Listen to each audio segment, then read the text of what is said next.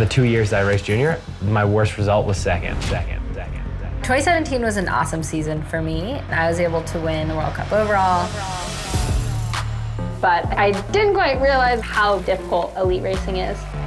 It's like going from college basketball to the NBA. I think Finn has what it takes to beat me, but he will not beat me.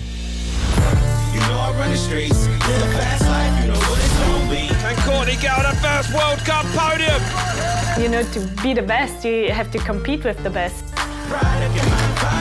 It's a difficult transition, you know. When you're young, you just balls to the walls. Oh, going down hard.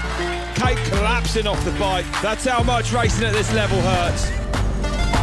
There's a huge amount of pressure on them. Are they going to do this? Are they going to do that? We'll have to wait and see.